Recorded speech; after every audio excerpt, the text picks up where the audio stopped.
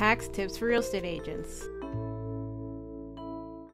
As a real estate agent, to maximize your business profits, you need to be aware of all the tax deductions and tax breaks you are entitled to.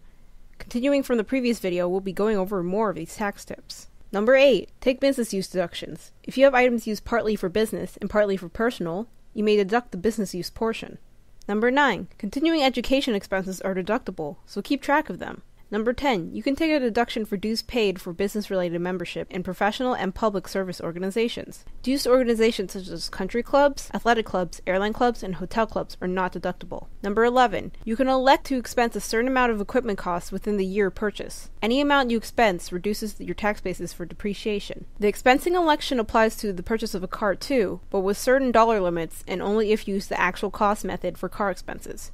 Number 12. If you need help in your business, consider hiring your children. The wages you pay will be deductible by you and taxable to your children in their presumably lower tax brackets. Wages paid to children under 18 are not subject to payroll taxes unless you operate as a corporation. Number 13. You may qualify for special tax brackets if you hire your spouse to work for you. For example, if your spouse accompanies you on business trips for valid business reasons, you can deduct his or her expenses along with your own. Investigate other benefits, including a Section 105 plan, to be able to deduct 100% of your family's out-of-pocket medical expenses.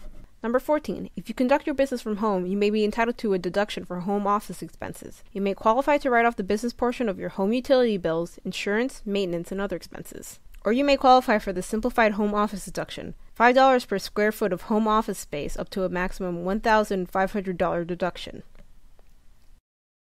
For more information, contact Woodard & Associates, Inc.